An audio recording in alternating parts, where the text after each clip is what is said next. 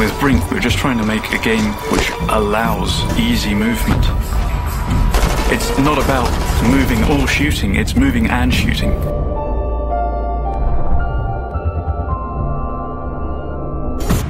What we're doing in Brink is, frankly, a fairly new approach, something that benefits newbie players and advanced players alike.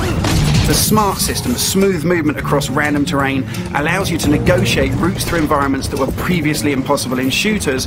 I'm taking the command post! The problem you tend to have when designing a movement system is that it can all work absolutely fine in a simplified block environment, but as soon as you get realistic art and models and textures, feet stop stepping where they're meant to, and slopes affect your movement speed and that kind of stuff.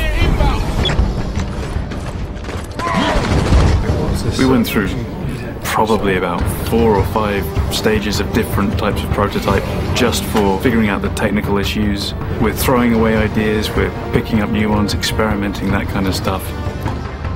One of the secret sauce elements of Brink is we've really nailed controls. The way it works is you'll run at an obstacle, and if you hold down the smart button, you'll actually be launched over it, and it'll feel completely smooth when you do it. And if you aim low, you'll slide underneath it. The smart system really does impact the way you design spaces. You sort of have to look at the spaces a whole different way. When the level designers put together levels, they're very careful to make sure that anything they put in there which implies some form of interaction actually does that thing. And if it doesn't, they won't put it in the first place.